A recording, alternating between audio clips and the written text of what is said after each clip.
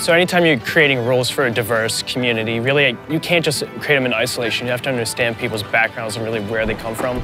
It's easy just to set up rules one time and be done with it, but it's the constant feedback from the community that these rules apply to that really matter.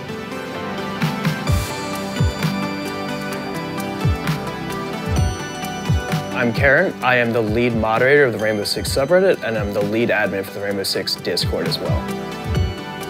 So what I do day to day is I look over the community along with my mod team, and what we really strive for is creating a rule set for the community to abide by, more so to keep the community a nice, fun place for everyone to be involved and not exclusionary.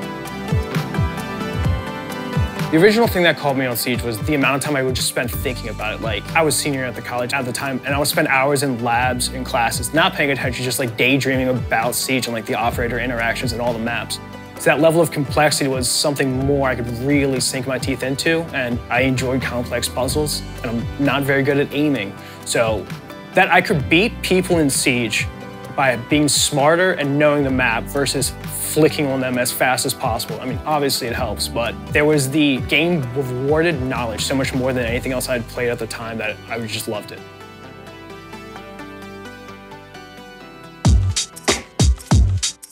When you're someone like Jacob and you're running both the Discord and the Reddit, well, really there's over 1 million players who are subscribed to one or the other. It takes a lot to be able to bring everyone together in a place where they feel they are sharing their own stories, sharing their experiences about the game.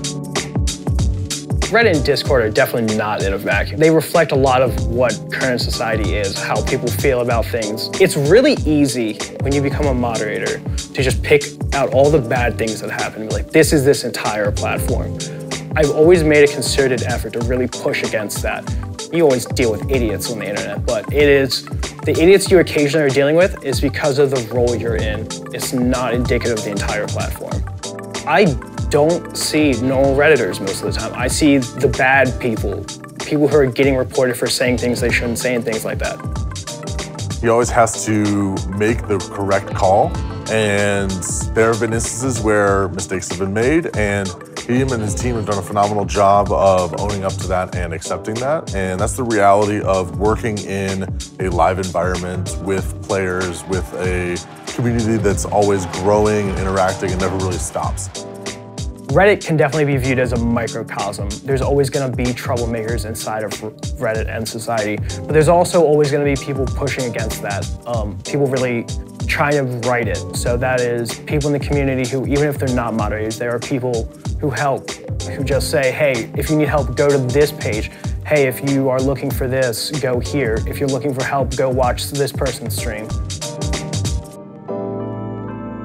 The major key difference is it's not just one part of the world that we're seeing on these communities. Just like large cities these days, it's really a melting pot. It's people from a bunch of different cultures, time zones, different parts of the world, from different backgrounds, and that's always something we have to keep in mind.